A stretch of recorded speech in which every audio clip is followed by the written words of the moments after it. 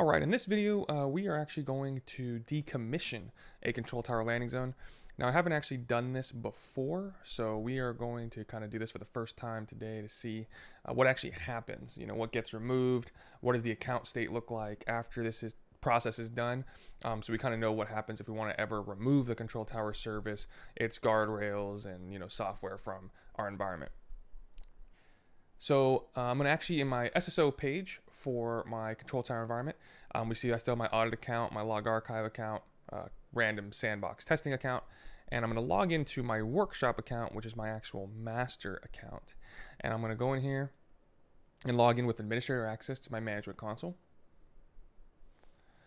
I'm inside the North Virginia region, which is my home region for a control tower. And I'm going to go into my control tower service. I have it here on my recently visited page, but if you don't have it there, you can simply search for it in our search pane. Go to the control tower page. And once it loads up, we start with our dashboard. Got everything here. And now what we want to do is we want to decommission the landing zone.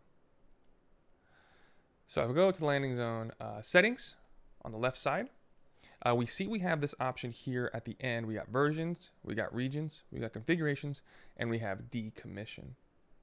So when I go to decommission, we have the option to decommission the landing zone.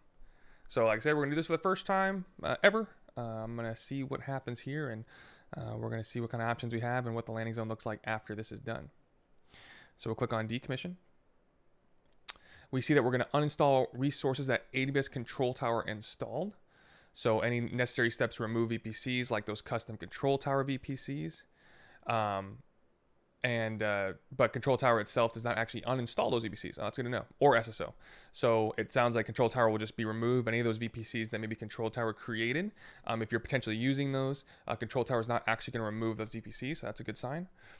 We are leaving AWS organizations intact. So that means any OUs that were created, although control tower was managing those OU creations and management, we should still see the OUs exist and the organization's still there, because control tower is not actually going to remove those, which makes sense considering we still have the accounts.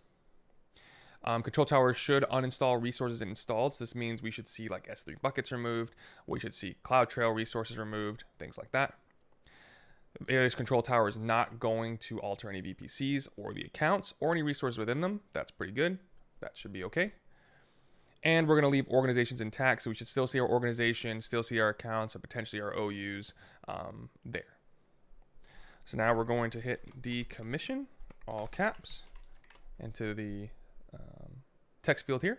And we're going to click decommission landing zone.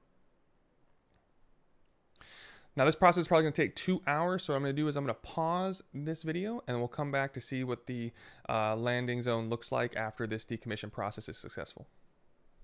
All right, so our process has finished. We now have a decommissioned landing zone. I'm still in my master account, so we're going to actually just take a quick look around based on what we saw in the acknowledgments. I'm going to go to our organizations service and we're going to take a look at what's still there. We can see organization is still on. We can still see we have our OU structure. So we still have our sandbox, we're testing. We still have our 2 audit and log archive accounts. Those were not deleted, they're still there, okay?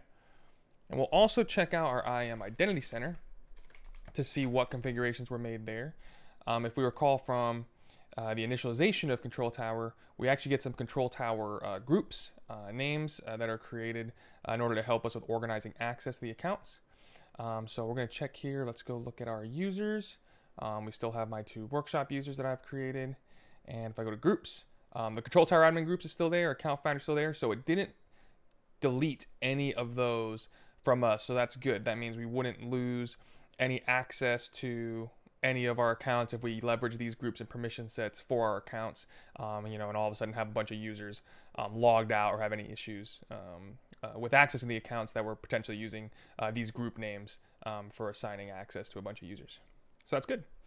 Let's confirm the VPCs. If we go to VPC here, we're going to take a look at the VPC console, and we should see that we still have our default VPC here.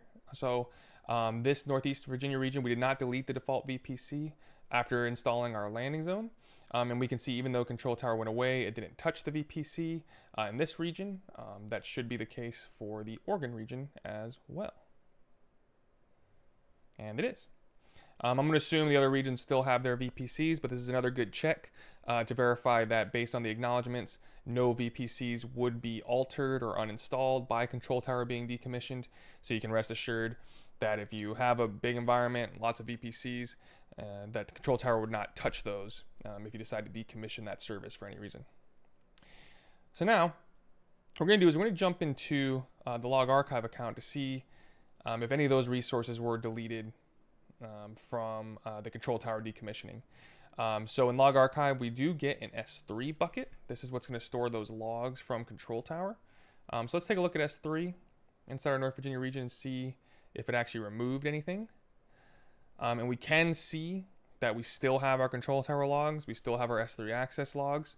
So it did not delete these. So maybe a little bit of a misnomer of the uninstalled resources. It must be more for any additional resources that Control Tower has for management, like guardrails and things like that. It also makes sense because you can't easily delete a bucket without deleting what's inside the bucket. But this is actually a positive thing to see because we don't want to have logs that we were gathering over its lifespan to all of a sudden get deleted. That could be an issue for an audit and compliance control standpoint. So this is good. We can see here, if we click in here, we still have logs from our history, which is good. So we can expect that even though Control Tower says it's going to uninstall resources, it actually does not delete things like its audit log buckets and things like that. Okay. All right. Then we'll just do a quick check on the audit account. We can take a look at config. It is expected that Control Tower wouldn't touch these because these aren't necessarily resource installs. They're more like service enablements. So things like AWS config, or if you later on decide to turn on security services like GuardDuty and Security Hub, that is not going to be an issue. So we'll go to config, take a look here, and we'll see that actually we do have this in its base state, which is good. It wasn't changed, wasn't turned on, wasn't turned off. For config, even though we have the aggregators, you still have to turn this on after you turn on Control Tower, okay? So Control Tower did not edit this on, did not edit this off. This is just at its stable state. So if you were to turn on config after deploying Control Tower, this would not get disabled by Control Tower when you decommission, okay? So that looks like, for the first time decommissioning Control Tower, we still have access through SSO. Our groups are not removed. VPCs were not uninstalled.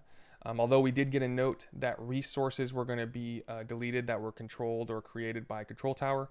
Things like the S3 buckets for log archive were not deleted, which was good for retention.